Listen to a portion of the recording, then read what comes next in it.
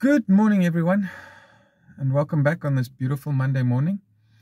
And why is it a beautiful Monday morning? Because I choose it to be. If you woke up this morning, getting ready for the day, note that you have made it through yesterday. Now do yourself a favor and leave it there. Don't worry about yesterday. There's nothing you can change about yesterday. If there's stuff you did that you didn't like, don't do it again. Don't fear for what tomorrow brings. Don't even think about it. We're not guaranteed tomorrow. But today I want to remind you to focus on the moments of today. There's a saying that is both the most stupid saying and the most profound saying all in the same. And it is live each day like it's your last. Now, that is the most stupid saying because, let's be honest, if it was our last day, none of us would be at work. None of us would be doing the things we have to do because of our responsibilities. Now, would we? I don't know about you. My backside's going to the beach, and I am going to do beachy things for the whole day. Definitely not going to work. But what this saying actually means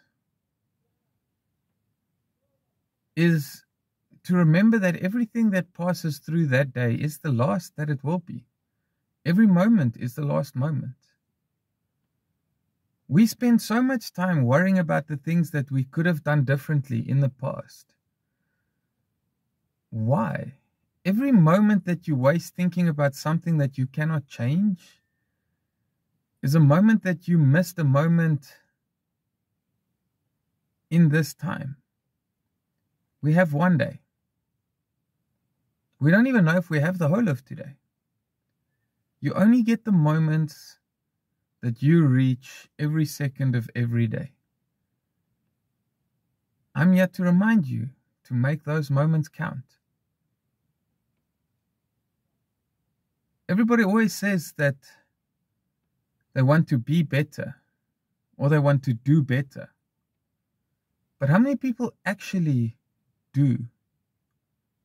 I'm here to remind you that you are enough, that you are beautiful, that you are brilliant in everything that you do.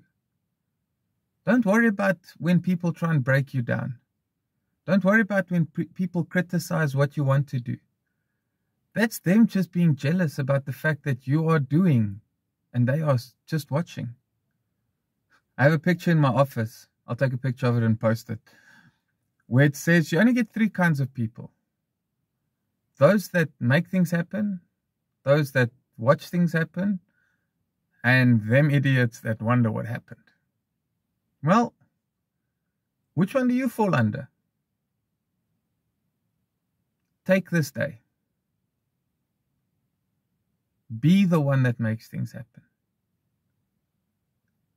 Because if you give your power to other people, you can't complain when nothing happens.